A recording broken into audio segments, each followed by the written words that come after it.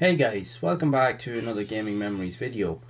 Here we are taking a look at a game called San Francisco Rush Extreme Racing that was actually originally started off life in the arcades in 1996 and was heavily praised for its gameplay style, and it was later ported then to the N64 in 1997 and later on the PlayStation in 98.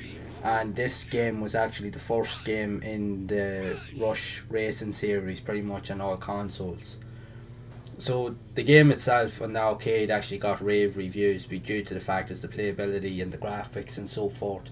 Plus it was a different style of racing game because you could drive around city kind of like streets and so forth, but you could take shortcuts depending on the outcomes of certain areas you were on the level that give you an advantage or a disadvantage depending on what race mode you're racing on at the time. It was quite unheard of, especially for the likes of an arcade game. Now when it was released then on the N64, it actually did get kind of like mixed reviews, but on the PlayStation it didn't get as it got half decent reviews, but not as good as some of the earlier offerings, because they said the game, although it played well and was fast and the handling was very good and the levels were decent, it's just the graphics didn't appeal or didn't live up to the expectations of the arcade version of the game. Plus they said that the game did suffer with the likes of lag and likes of frame rate issues and so forth, so it did get kind of like lower reviews based off of that preference. But the game actually itself actually did do quite well. So it did. It offered like a single player like campaign. It also offered a multiplayer so you could play it with your mates and so forth. And it actually was quite decent. So it actually ended up being published originally by Atari in the arcade first off, and then it was then later then on the consoles it was actually published by Midway. So they obviously had a kind of like an agreement to publish on different formats.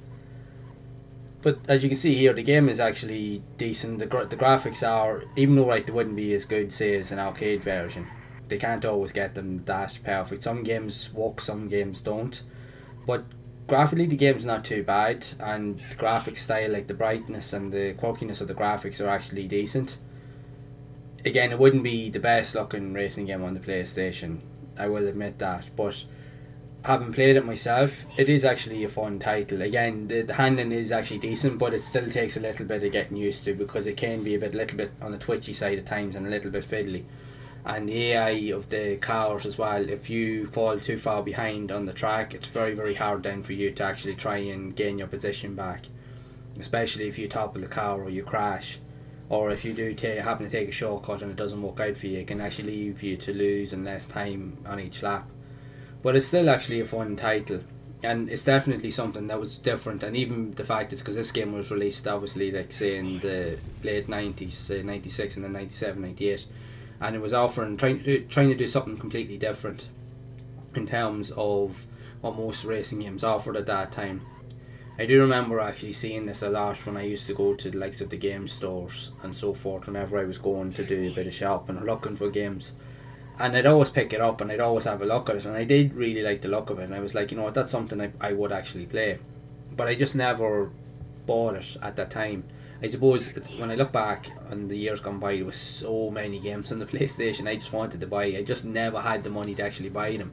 I always would save up enough money with the intention to buy a particular type of game or one or two games, and if something else came up I would nearly pick that.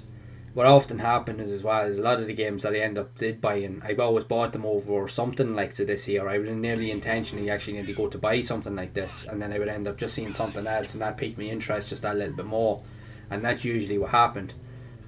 See, because primarily the type of games I used to always mainly buy were mostly the likes of action adventure games, survival horror games like Resident Evil, Dino Crisis, Alone in the Dark, and all those type of games, Silent Hill, and either racing games. They would be they were always my favourite kind of style of games on the PlayStation. Now I did later on buy a couple of likes of RPG style games and even likes of fighting games. I was big into them as well, but not as much as those type of games. But there's that many racing games on the PlayStation. Sometimes it was very very easy to get overwhelmed as to which games you actually wanted. Like you've probably seen like on the channel so far, most of the games that I actually do cover are like car style or racing style games, because I just absolutely love like racing games. I love cars, but I just love the whole 32-bit era on the likes of the PlayStation, the older school type of racing games. I remember even years later when I got my first like Windows like PC, the first thing I did was I tried to buy a lot of games or tried to get copies of games, and even like in recent years with the likes of Steam and good old games.com, I would always be looking to get hands on, like if I could get them cheap, get like digital versions of the old school like racing games, because I love the old school type of graphics with the 32-bit style graphics of the games. So I do, it's my favourite type of style, and I just love the racing games from that era. I know a lot of them are kind of twitchy and they're glitchy, but there's always something just some really unique about them. And even though this game, right, it wouldn't have been as well received as a lot of other games out there, and it did get decent reviews for the most part, but there's just something about these style of games that really appeals to me, and that's why I actually cover them so much on my channel, because I really do actually enjoy them. The more I play them, the more I actually start to like them, even though other people may not look at them. But the way I see it is I enjoy it for what it is, and I genuinely just like to try and give a game as much in-depth information as I can, and just to literally just enjoy it as much as I can, because I'm sure there's other people out there that actually also really like these type of games, and I know myself I'm not the only one. I know they're not for everybody, but there's always somebody out there that these games did appeal to, and I happily was one of them. But I just loved the PlayStation that much to a point that I was willing to give most games a try, and I didn't really kind of like to judge it. Even games that I found very frustrating, I kid you not, I would not let it get the better of me. I'd still keep playing it and get the most out of it, and that's usually what I did. So games like this here were definitely unique, even though like I said I never got to play it back in the day, but actually having to get to play it now, it does really remind me of why I used to kind of pick up these type of games back in the day, because there's something about them that just really stands out, and just it kind of just really does capture your attention. And again, I think it's just with the graphical style, it's how they made you feel, and I think that's the one thing that actually appealed to me. Like this era of games, and I do mention a lot, is my favourite era of games. It's the main reason why I created this channel, so I do really enjoy games like this here. And even the games that don't or weren't as well received, I still find that they were actually really good. Some of the for me the best games that I actually enjoyed, and I actually found that I played the most, were the games that nobody else actually even wanted to play or would even look at.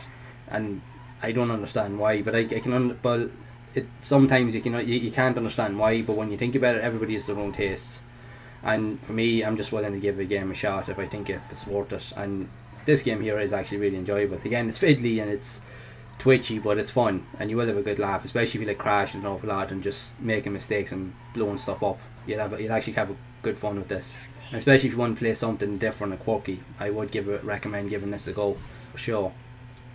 So I'd love to know your thoughts on this game, if you played it back in the day, and what did you experience in it? Did you enjoy it, or maybe not so much? Make sure to share it down in the comments below. So if you have enjoyed this video, make sure to leave a like. Also be sure to subscribe to the channel and hit the bell icon to be updated whenever I release future content, and also make sure to share the video, as I will be re-exploring a lot more of these old classic and quirky style and unusual style games on the PlayStation, and sharing my thoughts and experiences with everyone. So as always, make sure to keep playing those classic games and enjoying them, and keep those gaming memories alive.